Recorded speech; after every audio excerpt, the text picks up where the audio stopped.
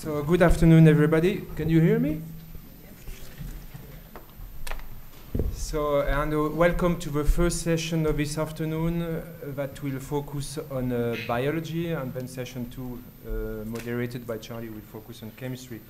I think actually Rob already almost said everything that I wanted to say, actually. So I think we are lucky today to have 3 speakers that will give us a flavor of all the changes that occurred during the last 10 years in the landscape of discovery for Kinetoplastid on the one hand, and also tell us about all the progress and development of the tools that are now available and that should in future help us to be more efficient in finding a new compound that will be developable as drug for these diseases.